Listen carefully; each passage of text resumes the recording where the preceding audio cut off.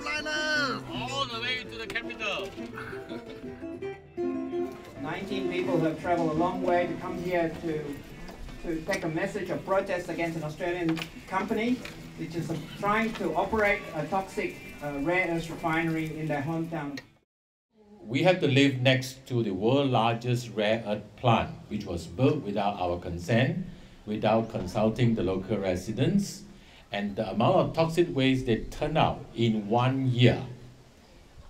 In terms of figures, it's too difficult to imagine. If I give you a vivid description, it is equivalent to a football field. You will pile up the waste produced in a single year on a football field, it will rise up to 4 stories. There's mountain high of radioactive waste. And today, right now, there are hundreds of people from the town of Kuantan, where we stay in, marching on foot, walking towards the Parliament of Malaysia in Kuala Lumpur, a distance about 325 kilometers right now, in protest of this plant. Okay? Now, we came here using our own money. We forgot our money from our own pocket. Why do these people bother to spend so much money to come over here? Because we want to let you know that we really object to this project here. And we will see to it that this project will not get to operate. We will fight until the end, until this project is scrapped completely.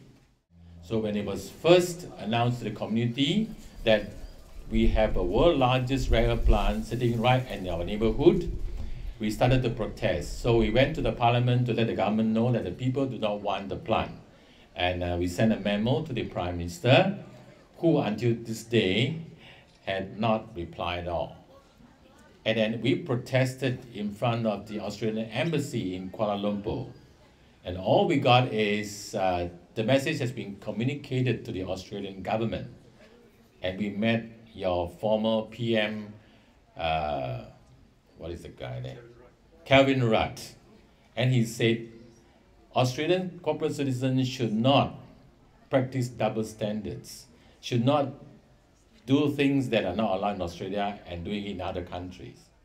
Right now we're going to lead a sunflower ceremony of planting. Some of you might be wondering, why are we planting sunflowers?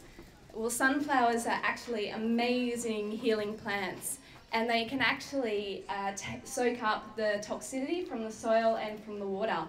And they were used in the Chernobyl disaster and more recently in the Fukushima disaster. So today we're planting sunflowers symbolically to raise awareness about the Stop Lynas campaign. And as they grow over the next few weeks, we want to keep this message alive. So hopefully then people are going to come past in 6 weeks' time and see all of these amazing sunflowers growing in the centre, and we can direct them to the StopLynas.org website and hopefully get more Australians on board, because we do care and we do definitely want to make a difference. So I'd like to invite the Malaysian delegation to come and each plant a sunflower, and also everybody outside to join in and show your support.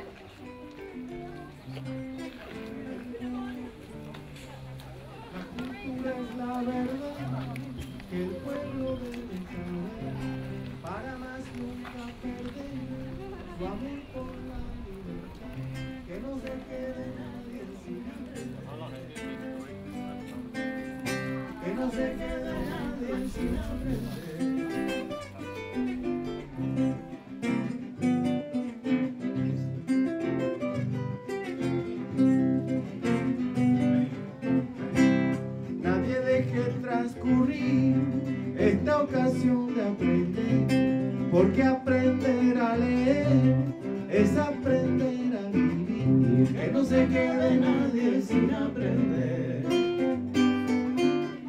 que no se quede nadie sin aprender.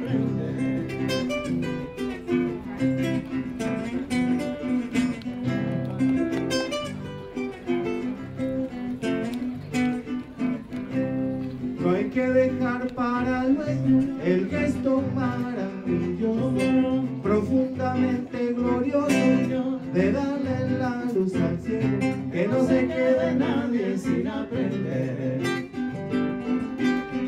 que no se quede nadie sin aprender.